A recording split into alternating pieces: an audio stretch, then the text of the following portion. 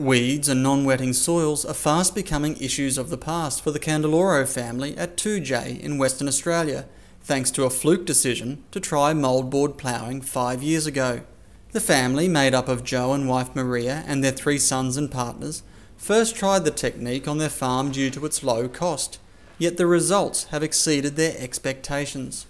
We went straight into moulboard ploughing, and we worked out that would be probably the cheaper, and we did fluke it. It is definitely cheaper than claying and whatever other methods there is.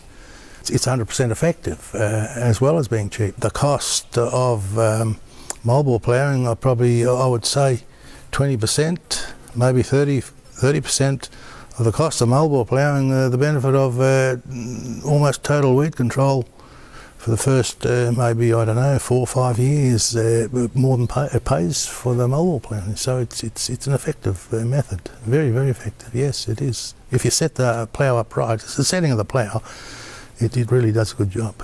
The Candeloros grow wheat, barley and canola on 12,000 hectares.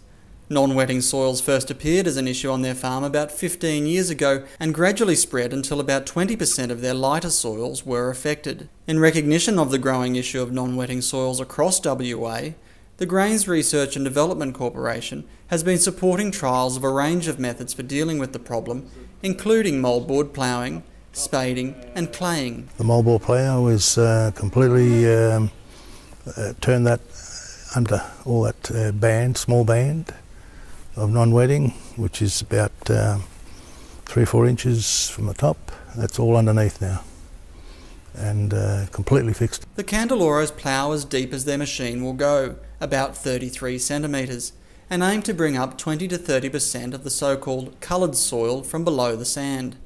Occasionally there are patches of white with no coloured soil underneath, and on those areas they use a spreader to incorporate clay into the soil.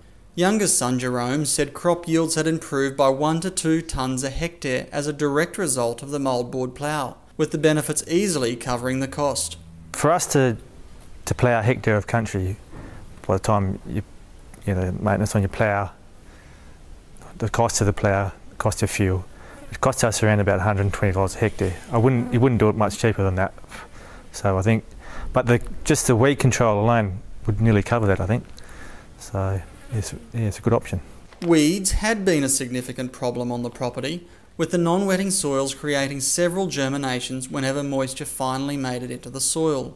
Because then the weeds took over, so they got use of all the fertiliser that was still there. The moulboard plough's just been able to get rid of those weeds on the top layer and bury them deep enough that they can't emerge later on.